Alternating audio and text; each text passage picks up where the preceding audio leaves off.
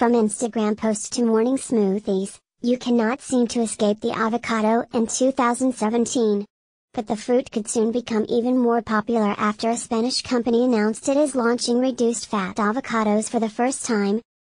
Isla Bonita claims their avocado light has up to 30% less fat than ordinary fruits.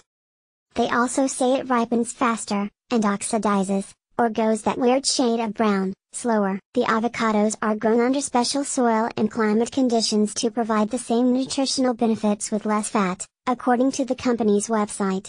Avocados are a foodie hit for their rich and creamy texture caused by their high fat content. An average fruit has between 20 to 30 grams of fat.